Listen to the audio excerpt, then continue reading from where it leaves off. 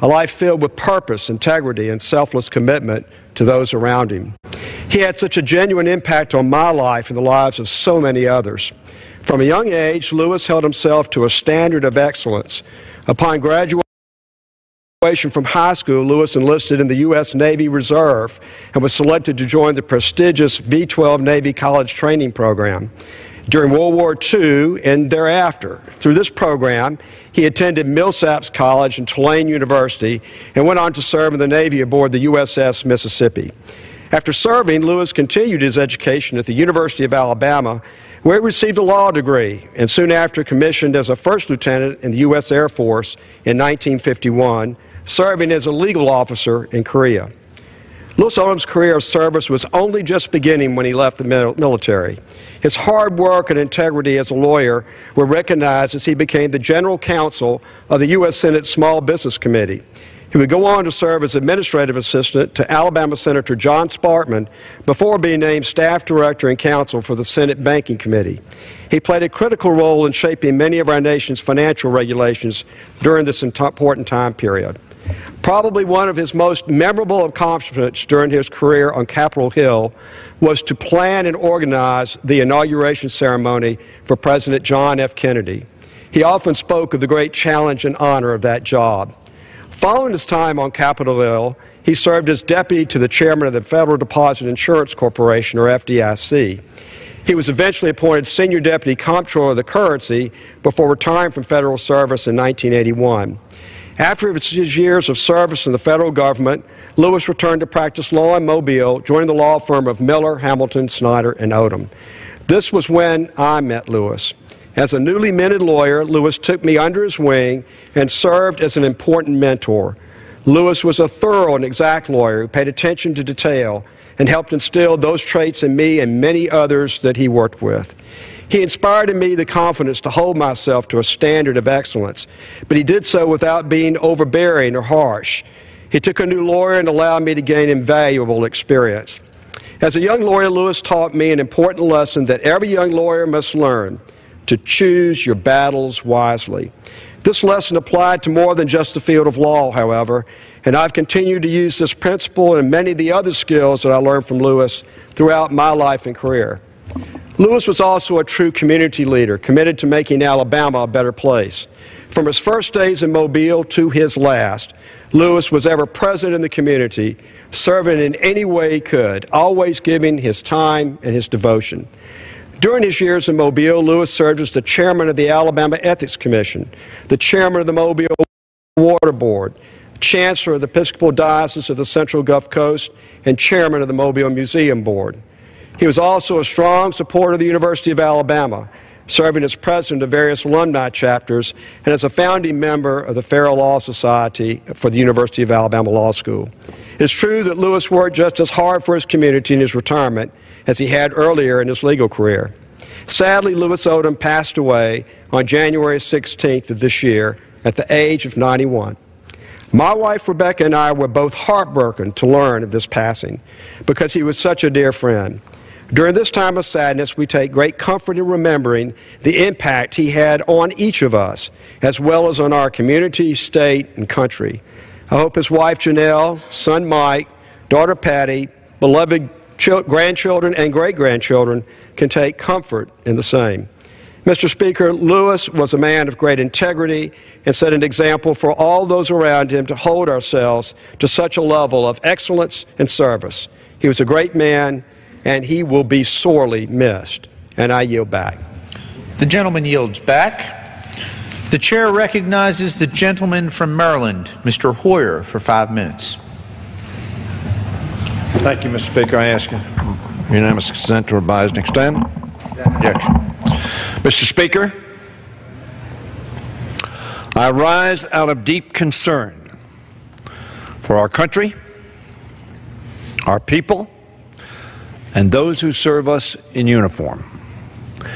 The executive order signed by President Trump on Friday has not only shown chaos and created a backlash being felt across the world, it is also endangering our people here at home and our troops overseas. It bans refugees and is, for all intents and purposes, a ban on Muslims entering our country. It is a religious test. It plays right into the hands of ISIS, Al-Qaeda, and other extremist groups that mean to do us harm. It arms them. Their message in recruiting and propaganda has been that America is at war with Islam, and that when we say we are tolerant and inclusive, it is a lie. We must not let it be a lie. Make no mistake, Mr. Speaker, this order will do nothing to make America safer from terrorism. Our enemies will use this Muslim ban to their full advantage, broadcast to all those who, for whatever reason, may be teetering on the edge of extremism, one image, one tweet, one excuse away from radicalization. And our Muslim allies are scratching their heads in disbelief and disappointment. CBS News reported this morning, Mr. Speaker, that a senior Iraqi general who commands the elite counterterrorism force trained by the United States military was supposed to come here next week,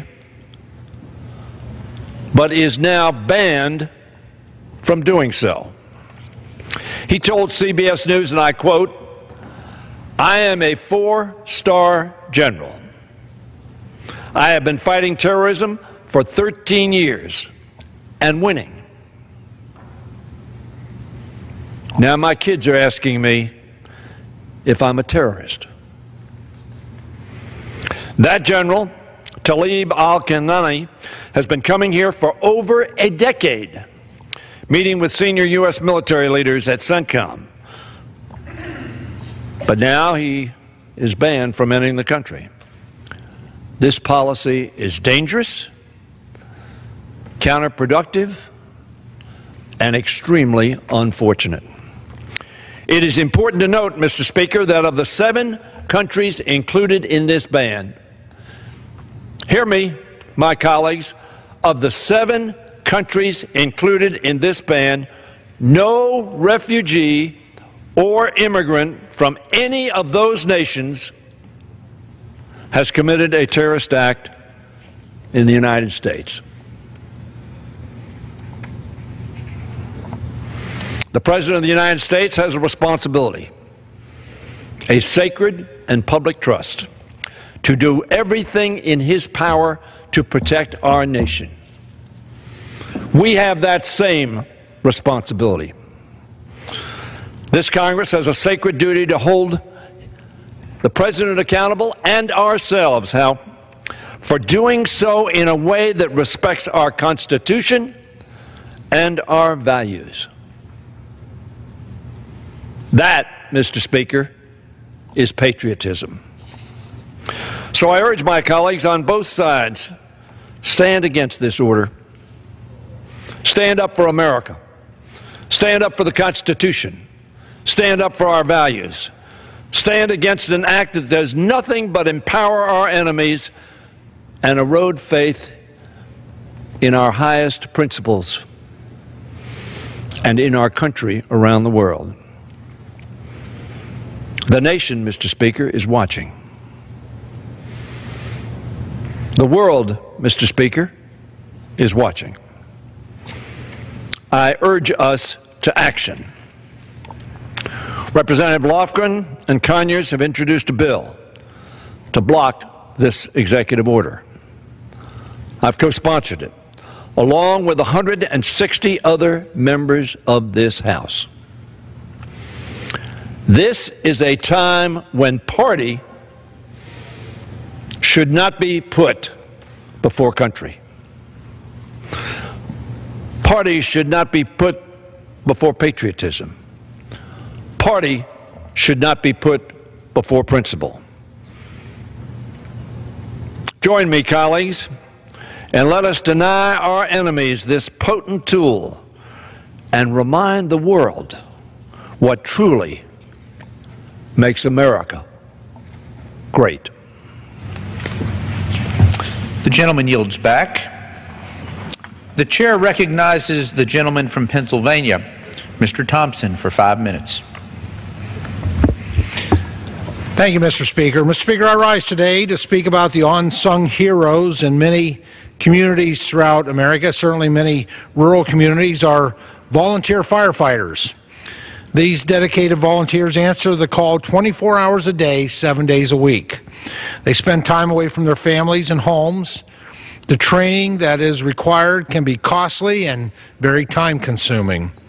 Our volunteer firefighters make these sacrifices because they care deeply about their friends and neighbors. They care about their communities.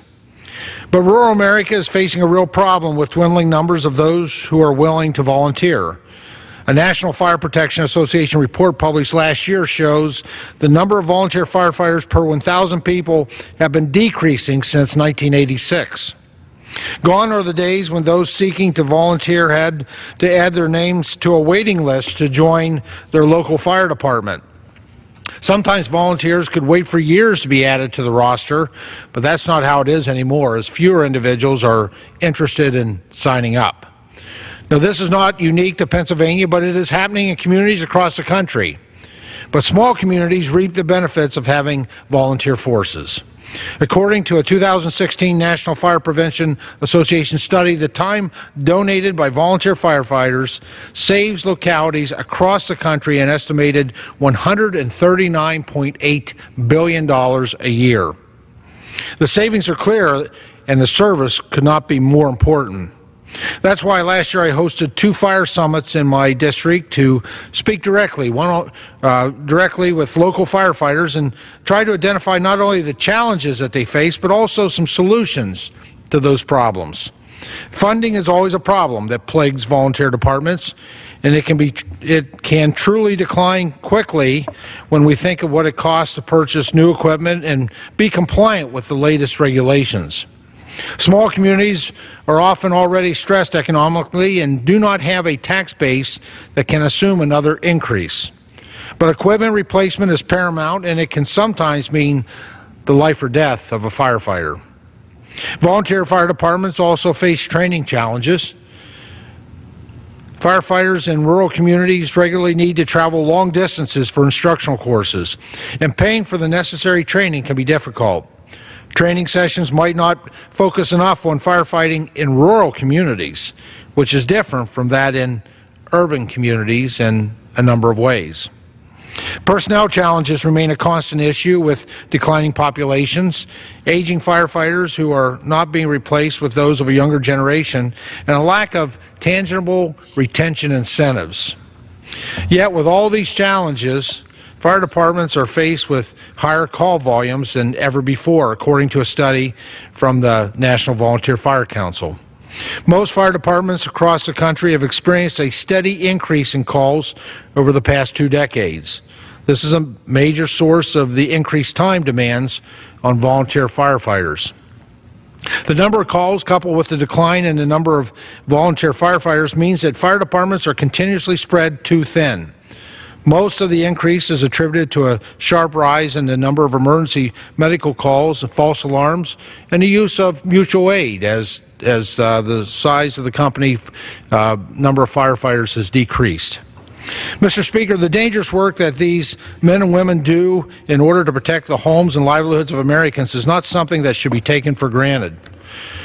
These first responders put their lives on the line and make great sacrifices in order to protect their neighbors and communities from harm. As a volunteer firefighter, EMT rescue technician myself, and a member of the Congressional Fire Services Caucus, I'm grateful for the services that our first responders, those brothers and sisters that serve their communities, provide in the constant state of readiness that they operate under. While we must not forget those that have made the ultimate sacrifice through their service, we must also ensure that their colleagues and all of our nation's first responders are respected and have the resources they need to safely perform their jobs. And that's why I'm working with the volunteer fire departments in Pennsylvania's 5th Congressional District to develop solutions, ideas to not only recruit more firefighters, but to retain them. It is my hope that by increasing awareness and examining incentives, we might be able to strengthen and grow the rosters of our volunteer fire departments. We know that this service is critical, and we must respect those who are willing to show up day or night to protect their neighbors. Thank you to all of our volunteers who answer when the alarm sounds. We value you, we respect you, and I hope we can find more of you to serve. Thank you, Mr. Speaker, and I yield back the balance of my time. The gentleman yields back. The chair recognizes the gentleman from Illinois, Mr. Gutierrez, for 5 minutes.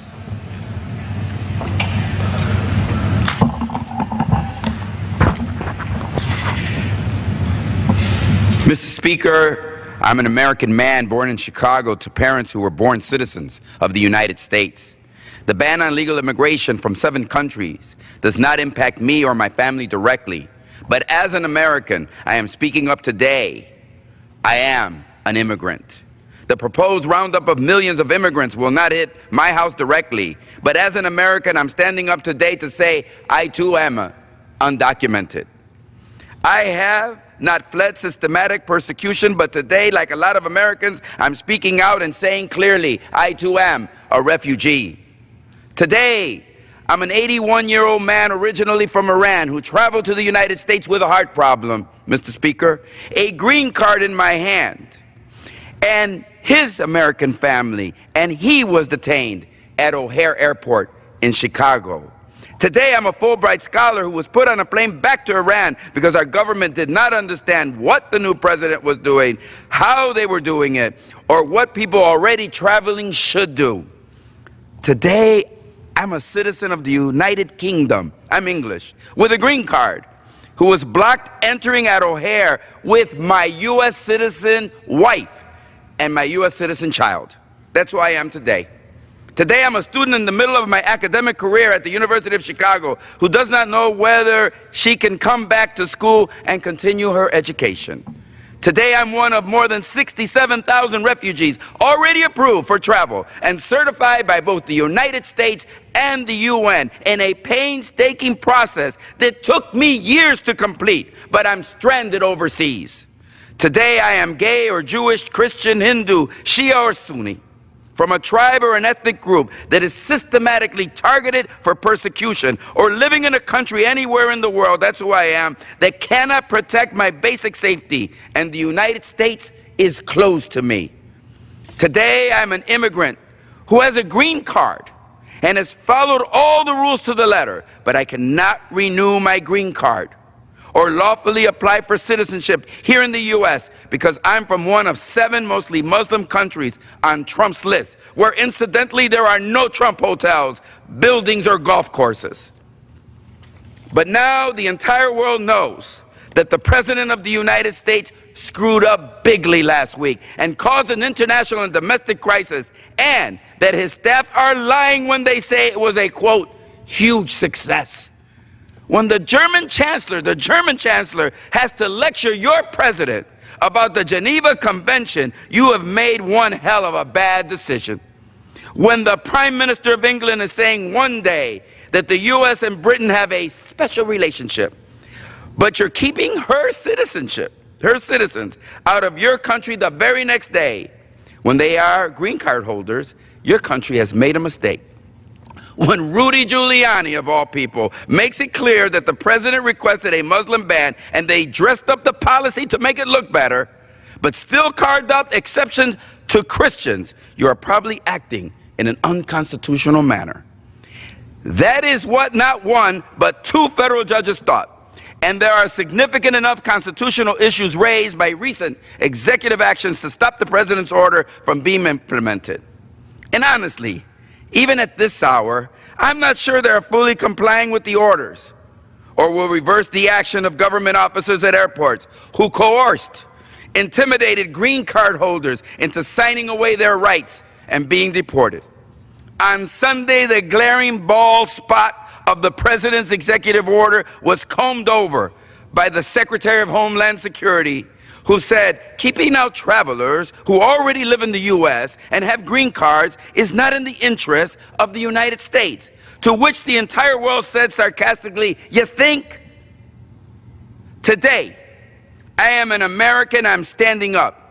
Today, I am one of the millions of Americans who went to airports, Trump hotels, or town squares, who are marching peacefully, praying privately, and preparing personally to act as advocates for immigrants and other families in our communities. Women, Jews, Gentiles, LGBT, and everyone of every color and shape. Today, they did not come for us, but we could not be quiet. We joined arms and worked together as Americans. We pledged to stand up for those who are being targeted so that we can protect each other and stem the next wave of targeted attacks. Thank you, Mr. Speaker. The gentleman yields back. The chair recognizes the gentleman from Texas, Mr. Poe, for 5 minutes. Mr. Speaker, Texas has lost another one of our finest men in blue. Last month, Detective Jerry Walker responded to a call of a man brandishing a rifle and screaming and hollering in his backyard. So the officers arrived, and they ordered the man to drop the weapon. But the outlaw did not comply, and he ran into the house and started firing his weapon, shooting at the officers from inside the cover of his home. During the shootout with the officers, the outlaw was killed.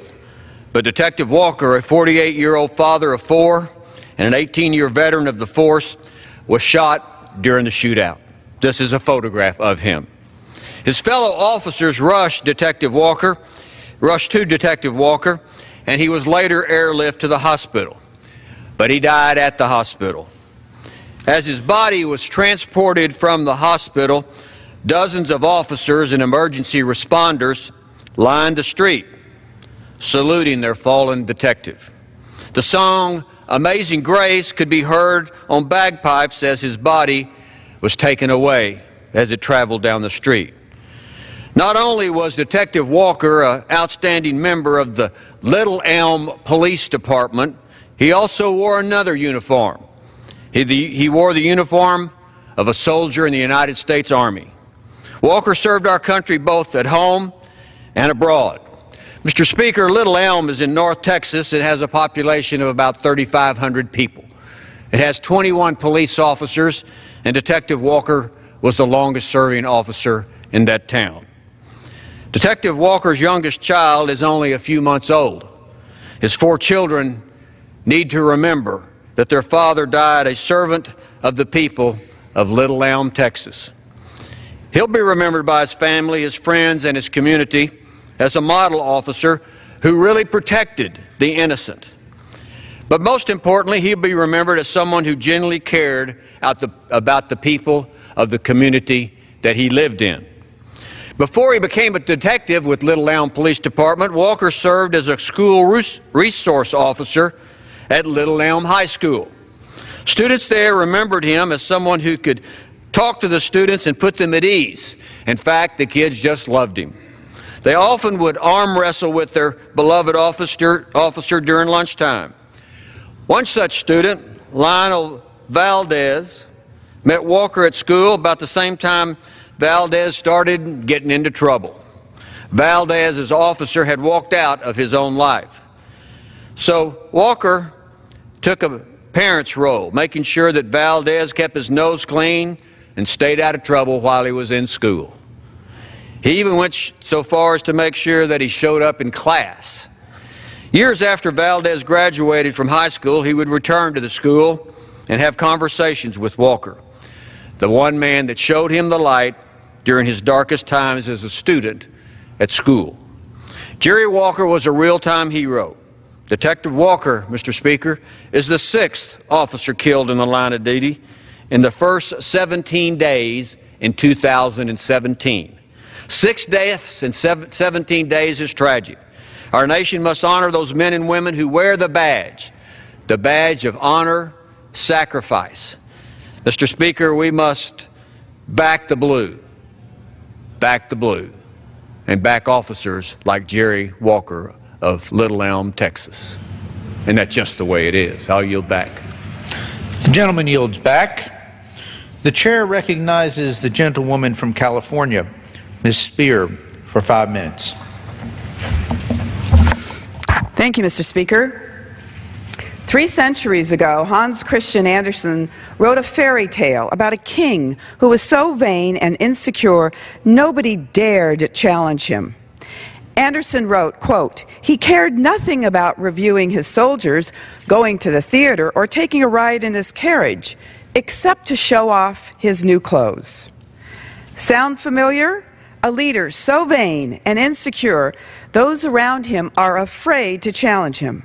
A man who thinks he's so smart he can ignore intelligence briefings, and so powerful he can attack an entire religion without respecting the Constitution, consulting Congress, or even his own cabinet. The White House claims their ban on Muslims entering our country is about, quote, keeping America safe. Don't be fooled. It's about keeping America scared. I'm not naive. There is good and evil in this world. My argument is that the administration has the 2 sides confused.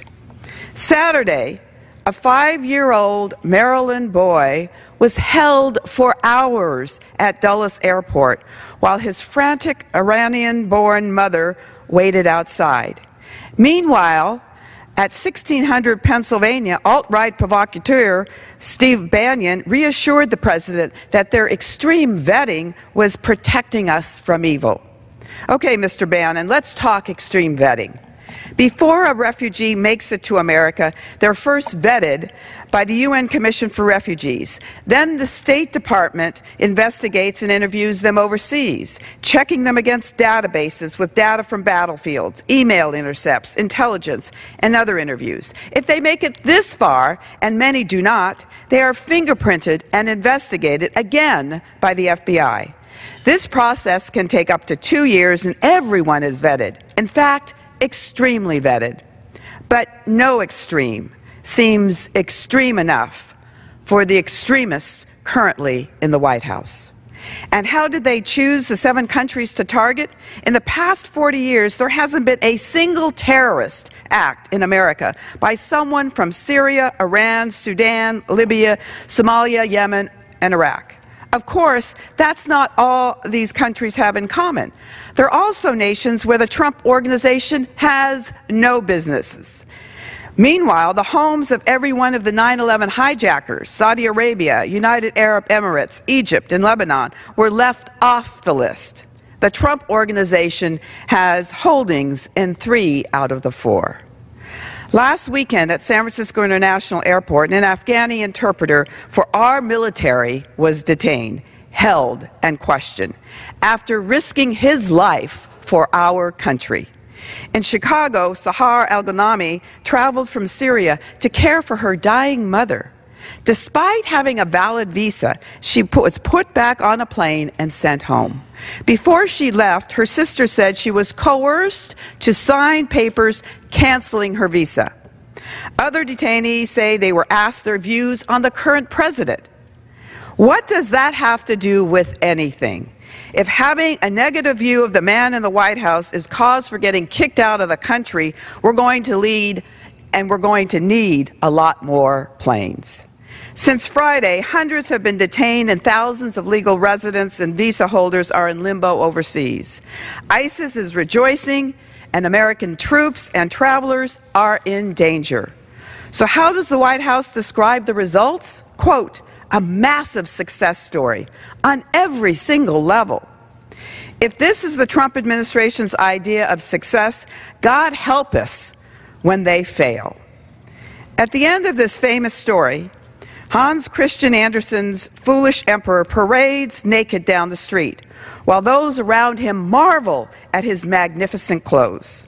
Andersen wrote, "No costume the emperor had worn before was ever such a complete success." Then a child cried out, "But he hasn't got any clothes on." We all know how the story ends. Just like in the fairy tale, sometimes it takes a child to show us the truth. I yield back. The gentlewoman yields back. The chair recognizes the gentleman from Virginia, Mr. Taylor, for 5 minutes. I ask for unanimous consent to address the House for 5 minutes. Without objection. Thank you, Mr. Speaker. I rise to honor Chief Special Warfare Officer William Ryan Owens and his wife and his children. The Department of Defense has announced his death January 28th in the Arabian Peninsula after wounds sustained in a raid against al-Qaeda. It should also be noted that 2 others were wounded on the raid and 3 others injured in a crash landing. I looked for my own words today, but I came across the profound writing of Andrew Stumpf, and I shall recite his powerful words today in honor of Chief Owens and his family. A debt that cannot be repaid. In a country that most would struggle to find on a map, in a compound that few possess the courage to enter, men from my previous life took the fight to our enemy. In that compound, they found men that pray 5 times a day for your destruction. Those men don't know me, they don't know you, and they don't know America. They don't understand our compassion, our freedoms, and our tolerance. I know it may seem as if those things are currently missing, but they remain, and I know they will return. Our capacity for them is boundless and is only dwarfed by their hatred for you. They do not care about your religious beliefs. They don't care about your political opinions. They don't care if you sit on the left or the right, liberal or conservative, pacifist or warrior. They don't care how much you believe in diversity, equality, or freedom of speech. I'm sorry that you never smelled the breath of a man who wants to kill you. I'm sorry that you never felt the alarm bells ringing in your body, the combination of fear and adrenaline as you move towards the fight instead of running from it. I'm sorry you have never heard someone cry out for help or cried out for help yourself, relying on the courage of others to bring you home. I'm sorry that you have never tasted the salt from your tears as you stand at flag-draped coffins, burying men you were humbled to call your friends. I do not wish those experiences on you, but I wish you had them. It would change the way you act. It would change the way you value. It would change the way you appreciate. You become quick to open your eyes and slow to open your mouth. Most will never understand the sacrifice required to keep men from that compound away from your doorstep. But it would not hurt you to try. It would not hurt you to take a moment to respect the sacrifices that others make on your behalf, whether they share your opinions or not. It would not hurt you to take a moment to think of the relentless strain on family, on friends, and loved ones that are left behind. Ideas not protected by words. Paper may outline the foundation and the principles of this nation, but it is blood that protects it.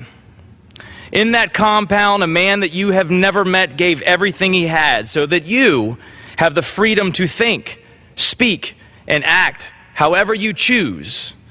He went there for all of us, whether you loved him or you hated what he stood for. He went there to preserve the opportunity and the privilege to believe, to be, and to become what we want. In this country, every single person living inside its borders, under the banner of its flag, owe that man. We owe that man everything. We owe him the respect that his sacrifice deserves. Saying thank you is not enough. We send our best and lose them in the fight against the worst this world has to offer. If you want to respect and honor their sacrifice, it needs to be more than words. You have to live it.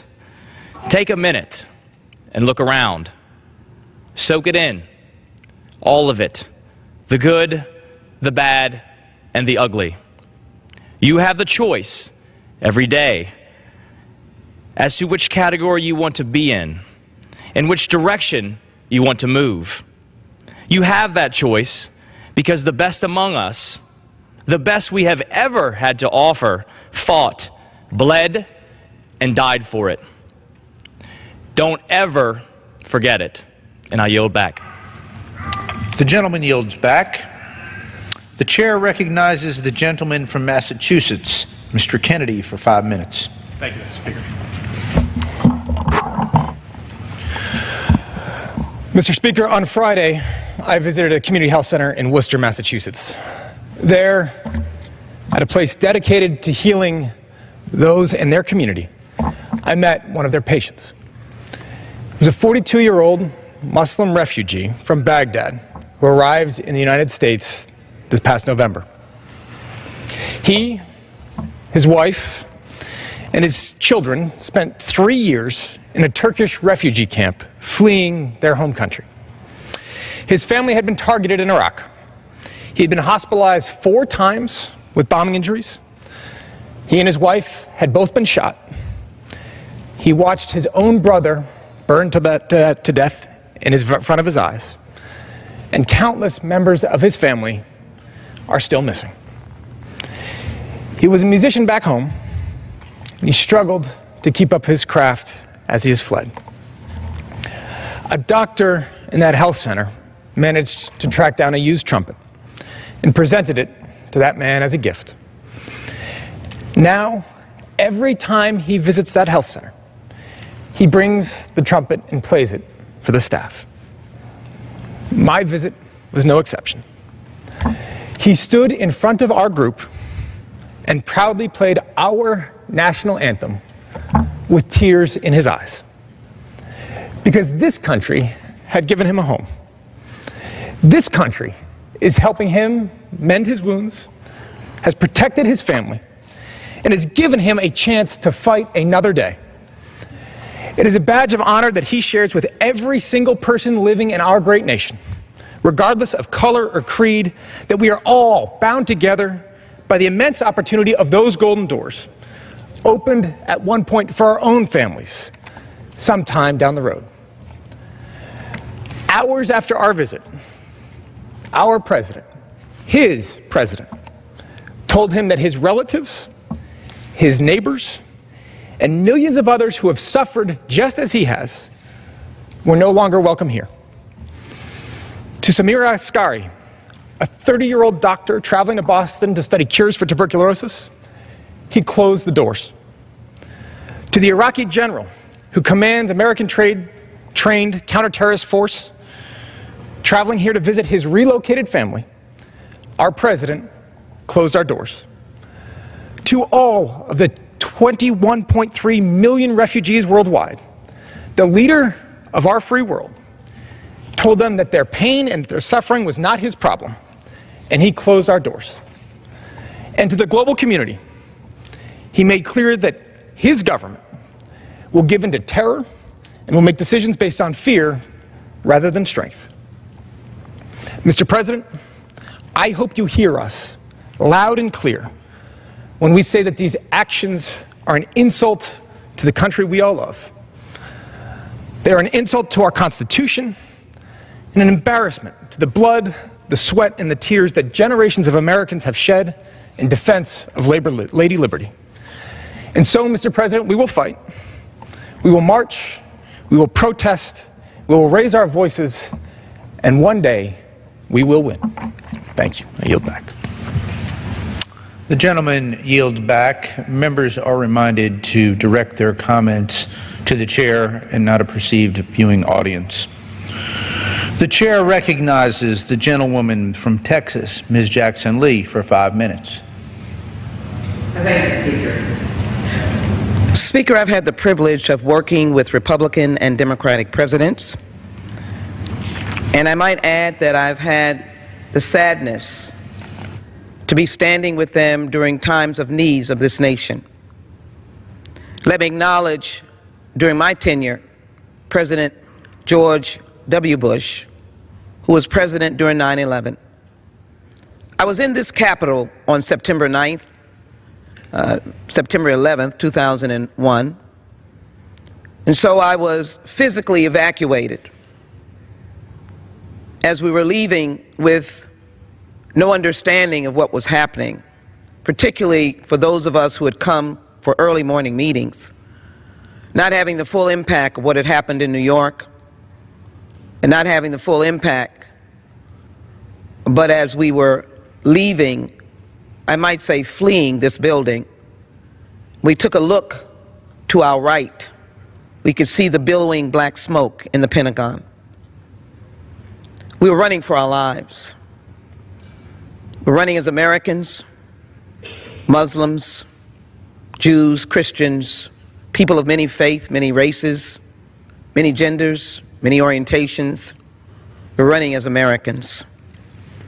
I imagine those families at Ground Zero were also, as they watched in horror or heard in horror of their loved ones lost in spite of the heroic efforts of first responders lost, there too was a multitude of the United Nations. This nation has always welcomed and respected people from all over the world.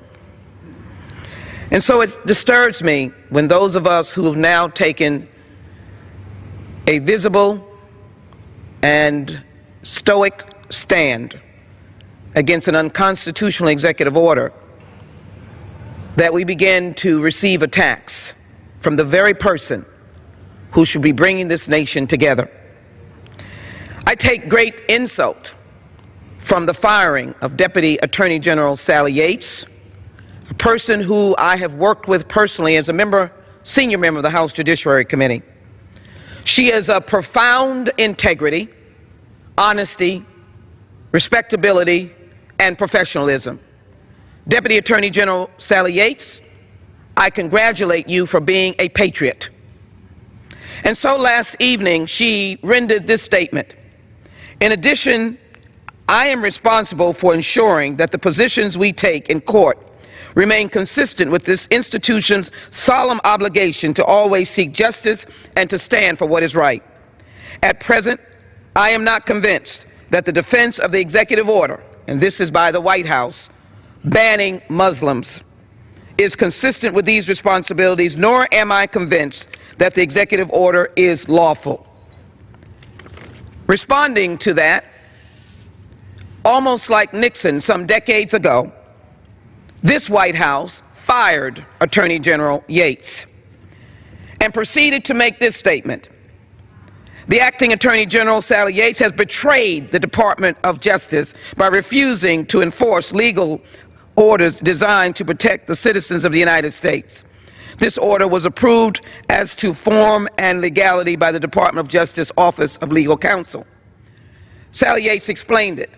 But there's no betrayal of the Department of Justice. It is an entity. It is not the American people, and it's not the Constitution. She has no obligation to the Department of Justice. She has an obligation to the American people to uphold the Constitution. The White House proceeds to go on to say, I assume President Trump, Ms. Yates is an Obama administration appointee who is weak on borders and very weak on illegal immigration, of which I don't know their proof of such. But what I will say to you is that she was doing her civic and patriotic duty by remaining there as a senior member who is the only person there that could sign subpoenas. She was doing America a favor.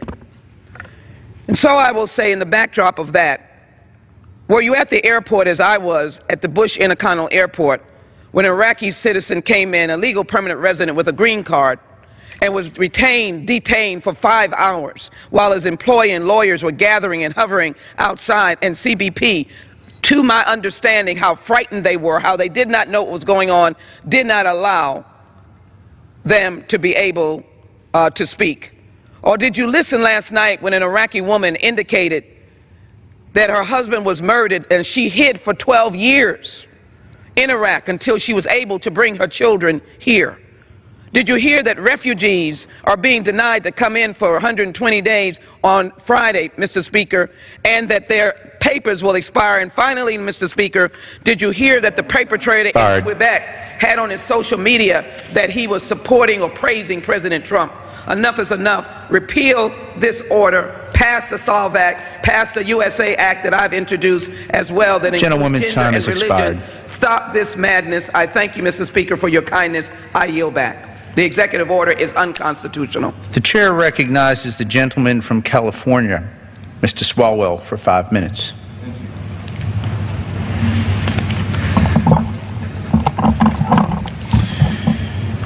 America is and must remain a country that welcomes refugees, and we must welcome refugees of all religions.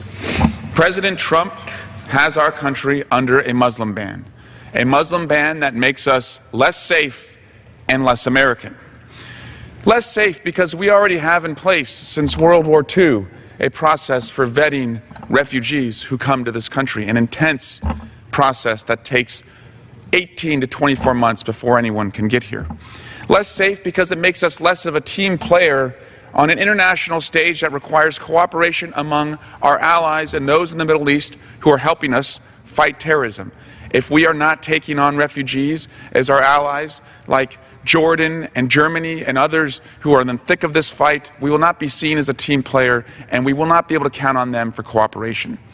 Less safe because it motivates and inspires an enemy who is determined to dispel a message that the United States is not welcome to Muslims. It makes us less American because refugees have helped America as much as America has helped refugees. We've seen this in the wisdom of Albert Einstein, the patriotism of Secretary Madeleine Albright. I've seen this in my own congressional office with my Chief of Staff, Ricky Lee, who came to our country at age 4 on a raft fleeing Vietnam and was welcomed into this country where he was given an opportunity to be the first in his family to go to college, started working on Capitol Hill as an intern, and serves as a Chief of Staff in my office today. I've seen this spirit of the refugee in Mohammed Yousafi, who was my guest at the State of the Union just 2 years ago. Mohammed served our country as an interpreter in Afghanistan, lost his father who was kidnapped and killed by the Taliban for his service, had his little brother kidnapped, and he gave his life savings to save his brother's life. We brought Mohammed over to the United States, but today, if Mohammed was on his way to the United States under this Muslim ban, he'd be detained in an airport. But what is American? American is standing up and welcoming people in need. Being American means going to an airport, as I saw thousands do when I went to SFO Airport in San Francisco this weekend. I saw the lawyers on our staff working to provide casework to anyone who was detained. I saw the spirit of generosity across our country at airports and town squares. Being an American means supporting Congresswoman Lofgren's SOLVE Act, the Statue of Liberty Values Act that will fix and end this Muslim ban. Being an American is what Sally Yates did last night when she stood up against an illegal order and she was fired. Acting Attorney General Sally Yates was not the person who deserved to be fired yesterday. To stop this Muslim ban, we must unite in this country. Unite and make sure that we are safe and welcoming to those in need. Unite to say we will not target people for persecution based on religion. Unite to live out indeed what we are taught in the Bible. Luke chapter 10, verse 25, a student asked Jesus, "What must I do to inherit eternal life?" Jesus says, "Love the Lord with all of your heart and love your neighbor as yourself." The student asks, "Who is my neighbor?"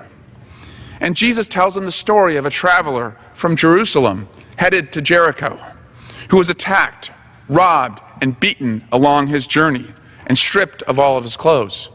He encounters a priest who walks to the other side of the road when he sees the traveler. He encounters a Levite who also, like the priest, walks to the other side of the road when he sees this beaten, weary traveler. But then he comes across a Samaritan.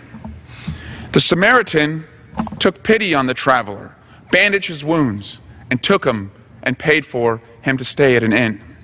Jesus asked the student, "Which of these men was a neighbor?" The student said, "The one who showed mercy." Jesus said to the student, "Go and do likewise." To my colleagues in this House, Republicans and Democrats, and Americans across this great land, refugees are our neighbors. They are the weary travelers. How will we receive them? The American spirit is to be like the Samaritan, We must go and do likewise. And I yield back. The gentleman yields back. The chair recognizes the gentleman from Minnesota, Mr. Emmer, for 5 minutes. Mr. Speaker, I rise today to honor a Minnesota public servant. After nearly a decade of service to his community, my friend and St. Michael's mayor, former mayor, Jerry Zachman, I want to congratulate him on his retirement. Jerry has deep roots in St. Michael, as he is a part of the 5th generation of his family to live there. And these strong ties to his beloved community no doubt inspired Jerry to serve. As the community began to grow and develop, his main goal was to ensure that St. Michael residents were always put first. I think it's safe to say that Jerry did just that. During his 10 years as mayor, Jerry made numerous improvements to this ever-growing community and city. One major project Jerry played a huge role in is the expansion of the I-94 corridor, which cuts through Minnesota's 6th congressional district. I want to thank Jerry for his unwavering dedication to St. Michael and to our great state, and I wish him nothing but the best in his future. Mr. Speaker, I rise today to celebrate an athlete from my district who has persevered and conquered, achieved despite challenges that have been presented to him during his life. This past week, snowmobile motocross racer Mike Schultz from St. Cloud, Minnesota, won his 6th gold medal at the Winter X Games. Mike lost his left leg during a tragic accident in 2008. This past week, he competed amongst opponents who were also amputees or partially paralyzed. Mike Schultz serves as a wonderful reminder of what can be accomplished when one never gives up and displays courage in the face of extreme challenge. It is inspiring to see a young man come out on top against such adversity. We are proud of you, Mike, and I look forward to watching you compete in the 2017 International Paralympic Committee World Paris Snowboard Championships in Canada later this year. I have no doubt you will be victorious once again. Mr. Speaker, I rise today to celebrate one of the great leaders in Minnesota. Stanley S. Hubbard, the president and chairman of Hubbard Broadcasting, has been awarded the First Amendment Leadership Award from the Radio Television Digital News Foundation. Hubbard Broadcasting owns several media outlets, including KSTP, a local news affiliate in the great state of Minnesota. Stan Hubbard is well known in his industry. In fact, he has already been inducted into the Broadcast and Cable Hall of Fame, and he has received the Distinguished Service Award from the National Association of Broadcasters. The First Amendment Leadership Award is presented annually to a business or government leader who has made a significant contribution to the protection of the First Amendment and the freedom of the press. This award was made for someone like Stan Hubbard. Stan Hubbard of Hubbard Broadcasting has spent his entire career in the media protecting and promoting free speech and a free and accountable press. Congratulations to you, Stan, and to the entire Hubbard Broadcasting family. You deserve this award because you earn it every day. I yield back. The gentleman yields back. The chair recognizes the gentlewoman from Ohio, Ms. Kaptur, for 5 minutes. Mr. Chairman, today I rise to place in the record a very important story from the Columbus, Ohio Dispatch newspaper. It focuses on Steve Mnuchin, President Trump's nominee to be Treasury Secretary, and it raises issues of deep concern. According to the Dispatch, Mnuchin was untruthful to the Senate Finance Committee regarding his company's aggressive role in hastening thousands of home foreclosures during the 2000 financial crisis and what followed, and his misdeeds deeply impacted places like Ohio. Mr. Mnuchin was the chief executive officer of One West, which engaged in so-called robo-signing of mortgage documents. That means you treat people like objects, you really don't go into the details of every case. The Dispatch said its analysis of dozens of foreclosure cases in Ohio subsequent action prove otherwise. The dastardly practice of robo-signing, prevalent throughout the mortgage industry in the aftermath of that terrible financial crisis, had certain leaders, of which Mr. Mnuchin was at the top of the heap. And their employees signed foreclosure documents en masse without properly reviewing them and forcing unjust foreclosures. The Dispatch found more than 1,900 such cases in Ohio alone. Individual cases reveal One West declared properties vacant even though someone was living in them. One West time and again refused to abide by agreed upon loan modifications. Is that the kind of person that we really want in charge of the U.S. Treasury Department? Nominee Mnuchin comes with a Goldman Sachs pedigree. Well, wouldn't we know that? He was nicknamed the Foreclosure King. The Foreclosure King, after buying up IndyMac, a subprime lender that evicted about 36,000 people during the financial crisis. Sadly, Mr. Speaker, while President-elect Trump promised to drain the swamp, his nominee for Treasury Secretary proves he's not doing that at all. He's enlarging the swamp. The Dispatch found more than 1,900, I repeat, One West foreclosures in our state's 6 largest counties from 2009 to 2015. In addition, Mr. Mnuchin profited personally off of kicking people out of their homes. Does such a person actually deserve confirmation as Secretary of the Treasury of the United States of America? Wake up, America. Wake up. Pay attention to what's happening here in Washington, D.C. This city belongs to you. This capital belongs to you. I would also like to place on the record a release I sent out over the weekend relating to President Trump's executive order on immigration and refugees. And I just wish to say that the ancestors of the Trump family, as well as the Captor family, passed through the unforgettable portal of the Statue of Liberty in New York Harbor. And the words at the base of that statue are emblazoned in the mind of families like our own, going back generations. Give me your tired, your poor, your huddled masses yearning to breathe free. Surely President Trump has read these words. I support robust efforts to make America safe and secure and have served on all the committees in this Congress that aim to do that. But workable solutions should ensure America's safety without destroying our heritage as an immigrant nation dedicated to liberty and justice for all. President Trump's mandate actually will make America less safe because it penalizes worthy individuals and puts them at greater risk, and actually gives terrorist cells ammunition to use against America. Think about it. This mandate puts people at risk who have helped America in our battle against terrorism abroad and at home. And it punishes innocent individuals caught in the crossfire, fleeing terror and tribal conflict. Dangerously, this misconceived executive order will spur anti-American sentiment globally and on the internet, spurring more terrorism. The old World War II motto, loose lips sink ships, is going to happen because of the way this was conducted. Reckless rhetoric puts our nation at greater risk at home and puts Americans fighting for us and those traveling abroad in greater danger. Mr. Speaker, I cordially invite the President to Northern Ohio. Come and meet some of the people whose lives your order affected. I think you'll change your mind. I yield back my remaining time. Gentlewoman yields back. The gentlewoman's statement will appear in the record. Members are reminded to address their remarks to the chair.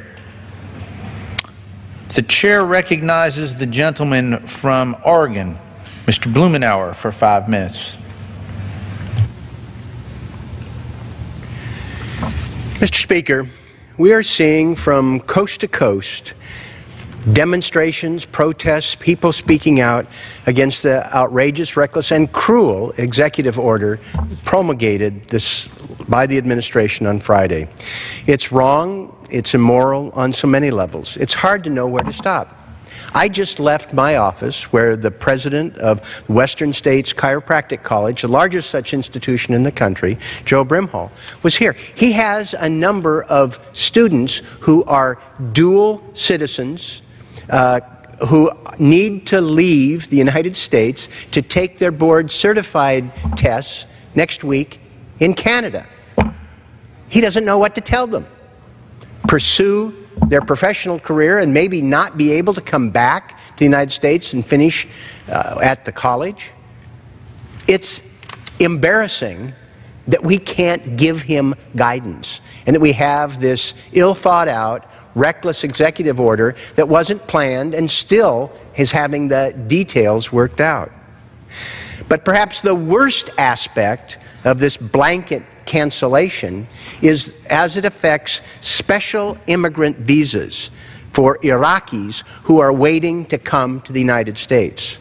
Whatever you think about the Iraq War, the men and women in Iraq who volunteered to help our forces were essential. They were guides, they were interpreters, they worked on the projects. We could not have done the job over there without them.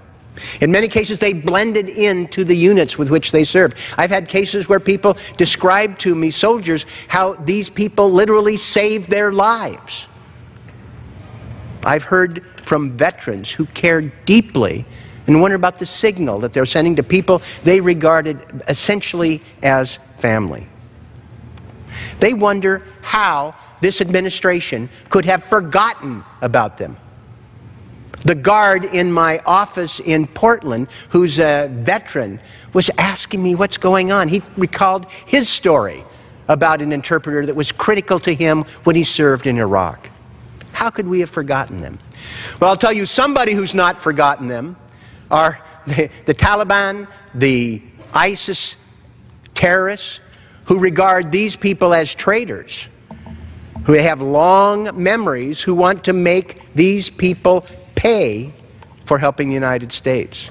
We've seen countless examples of these people being hunted down by terrorists. They've been assaulted, they've been kidnapped, they've had family members held for ransom, they've been murdered. That's why I've worked on a bipartisan basis for 10 years establishing the Special Immigrant Visa Program with the late Senator Kennedy, with John McCain, Senator Shaheen, my Republican colleague Adam Kinzinger, Congressman Stivers and Hunter, who were veterans themselves and understood why this program was important. There's a lot of talk about extreme venting. Trust me, the applicants for these visas are extremely vetted, taking 2 and 3 years, sometimes longer, fighting for the bureaucracy, trying to make sure that they can escape to safely. Many have been killed because the extreme vetting process took so long. And now, to turn their lives upside down and put them at risk because there are people in the White House who don't understand or who don't care is appalling. I applaud my colleagues in both parties who are speaking out and asking the administration to come to its senses on this blanket ban of Muslims from 7 countries. 7 countries, by the way, that have not been involved with terrorist acts. This is not going to make us any safer. Some have speculated that some of the countries that have been left out, like Saudi Arabia, where most of the 9/11 terrorists came from, were left out because the president has business interests there. I don't know why these items were selected, but the fact is it should end today. And it should end not just because of the brave men and women under the Special Immigrant Visa Program from Iraq, whose lives are now at greater risk because of this reckless act. It's wrong because of the signals we are sending to foreign nationals who we rely upon. It's not just in Iraq. We have people who work for the United States, who live in other countries, who help us with the State Department, with the military.